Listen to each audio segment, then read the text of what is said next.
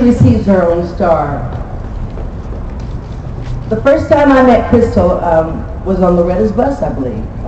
It was parked in front of the Ryman Auditorium, and I'm not sure, but I think it was the last Friday performance of the Grand Ole Opry that night. Do you remember? Is that right? At the Ryman. It was the last Friday night performance. I was just hanging out with my friends and stopped by.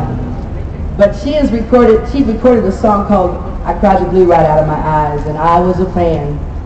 But I have to admit to some jealousy, you know, that hair. Oh, I was a little jealous of that, still am. Loretta Lynn was always a hero of mine. I grew up singing her fighting, drinking, cheating songs. But it wasn't long before I had another hero from the same family, Crystal Gayle.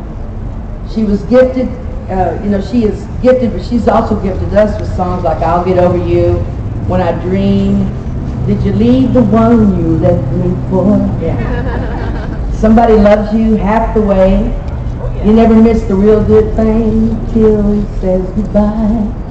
And of course, the beautiful duet with the late Eddie Rabbitt, Just You and I.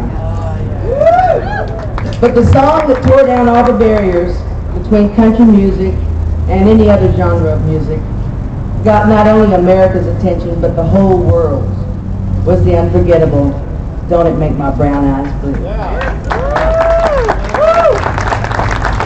I was on it at my birthday party. She always comes to my birthday parties, which I'm not having one this year, by the way. Mine's October 10th, I'm skipping it, so we'll just forget that. She came and sang, and I said, you know, I've always wanted to sing that song, so we did it together. It was a real wonderful memory of mine. I'll never forget it. But there's no one that I can think of that deserves this medal of honor and cement.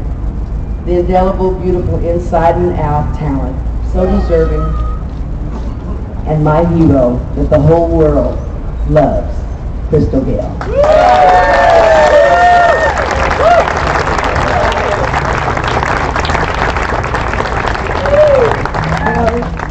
I'm surprised I could read my writing. Thank you, love.